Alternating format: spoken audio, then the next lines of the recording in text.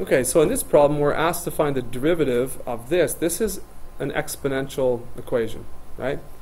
And it's in the form of some base to the power of some value x. Now, this is the derivative. This is how you find the derivative of, y equals b to the power of x.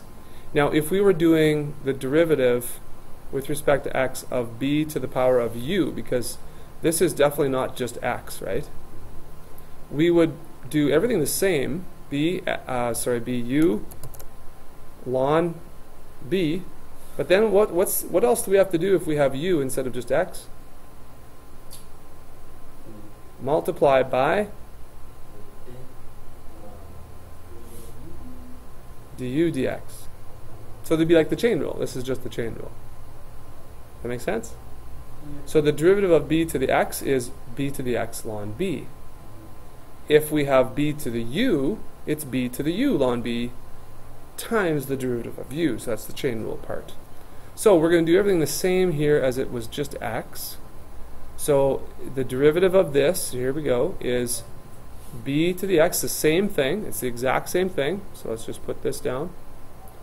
And then times ln of the base here, which is 2. But we also have to multiply by the derivative of the inside function here. So what's the derivative of 4x, x to the 4 minus x? 4x cubed minus 4x cubed minus 1 is correct.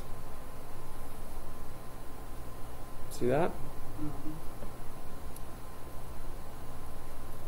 Okay, so I mean, really, how else would you want to do this? Ln of 2, that's an actual number, but you don't have to simplify that to round it to decimal, just leave it like that. So it can be, yeah, you can just, basically you don't have to simplify this, I don't think, as long as these are separate, guys, okay? So we don't have to simplify that. Nah, you don't really have to simplify it, you can just leave it like that, I guess. Oh, okay. Okay? Because you really can't combine any of these in any fancy way here at all. They're all so different. So you can just leave it like that. I think that's, I mean, do they have something different in the solution manual? Let's check that. Yeah, so just as far as 4b right here. Yeah, so they just have the exact same thing, just in a bit of different order. So, okay, so here it is right here. Oh. All right. You guys good with that one? Yeah, All right. we should be-